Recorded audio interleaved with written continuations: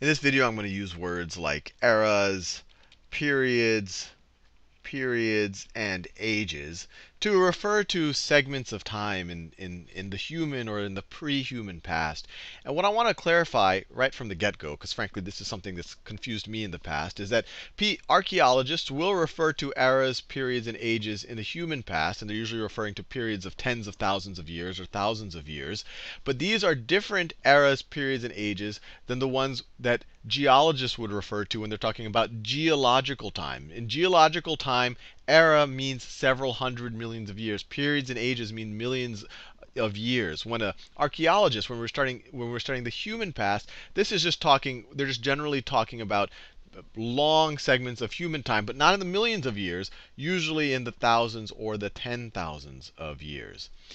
So what I want to do with that out of the way is talk about what has happened in the distant human past or the distant pre-human past, and also touch on some of the classifications for these segments of time, because they actually tell us what were the interesting developments that happened to humanity over the 200,000 years that Homo sapiens have been on this planet, or that we believe that Homo sapiens have been on this planet.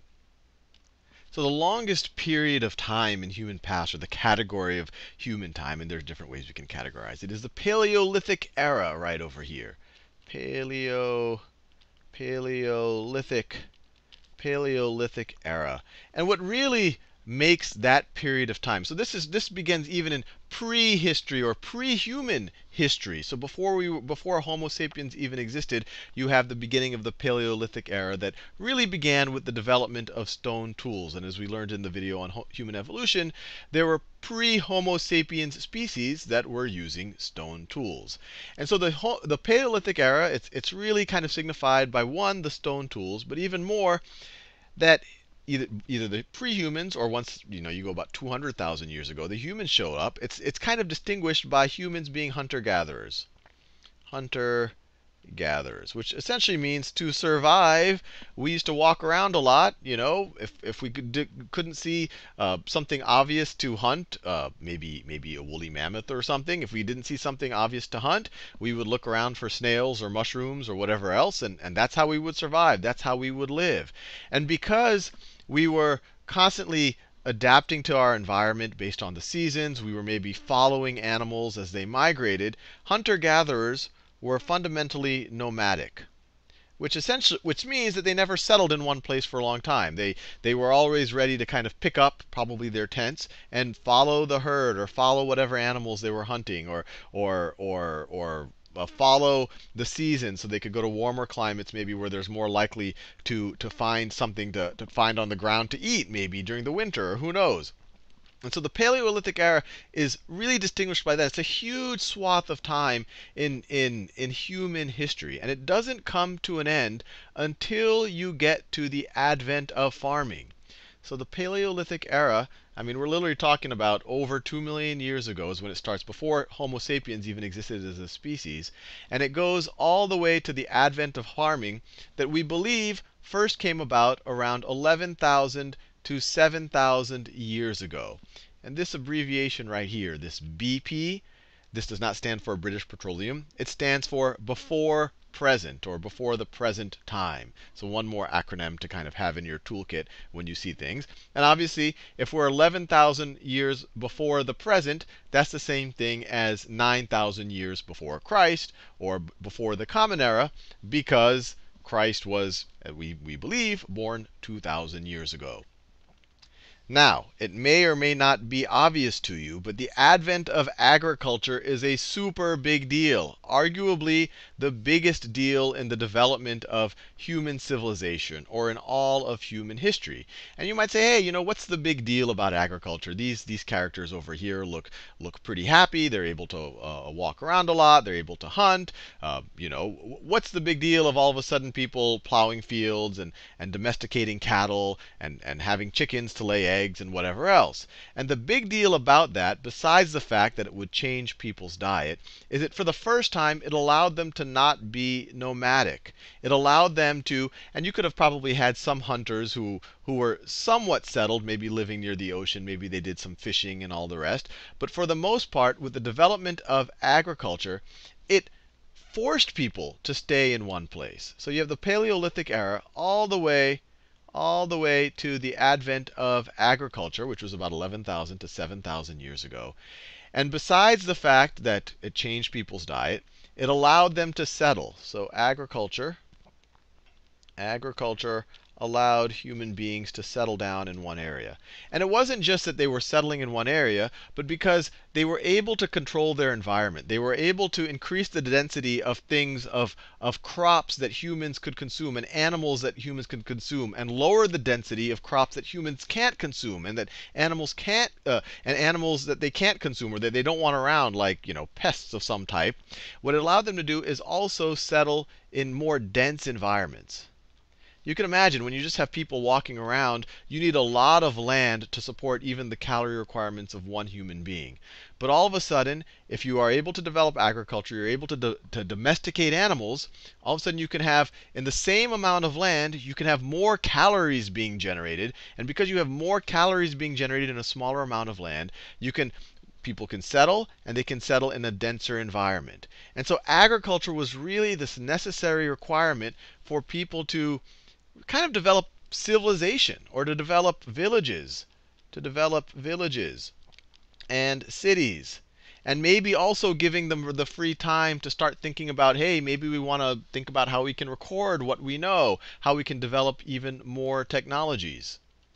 And so just to give us a sense of the categorization that an archaeologist would use for these different periods of time, I told you we start with the Paleolithic era, with the advent of stone tools, pre-humans, most of human time on this planet. And then about 11,000 years ago, the development of agriculture. And it developed independently at different places around the world, which is by itself an interesting phenomenon. And people think that it might just be that the climate might have warmed up a little bit, so that people, maybe naturally there were some human edible crops that existed in a little bit of a denser environment, and humans learned to optimize that slowly, and they did that independently. But it's an interesting question of why did it develop just then, after 190,000 years? Why did agriculture all of a sudden happen? But just to get the terminology, the Paleolithic era is that period before agriculture. And then once agriculture starts developing, we are now in the Neolithic. We are now in the Neolithic era. And some archaeologists will describe a transition period between the Paleolithic and the Neolithic era called the Mesolithic. And just so you know what these words mean, because they actually make sense when you know what they mean, paleo means old, and lithic means stone, or of stone. So they're really talking about the old Stone Age. Neolithic, as you can imagine, means new stone. So it's kind of the new Stone Age. And Meso means middle. So it is the middle. It is the middle Stone Age. So another way of thinking about this whole period, from when people were hunter-gatherers all the way to about 11,000 to 7,000 years ago when they developed agriculture, this whole period is called the Stone Age. And the Stone Age is this biggest age. And there's just different ways of describing it. Because if you just call it the Stone Age, you're really making importance out of the actual tools that people could shape. They weren't able to use metal at this point. When you refer to Paleolithic and Neolithic, you're maybe referring a little bit more, and there's other ways to think about it, but you're referring a little bit more to the lifestyles of the human beings. Paleolithic being hunter-gatherers, Neolithic having actually settled, having actually started to develop primitive villages and even cities, and then of course Mesolithic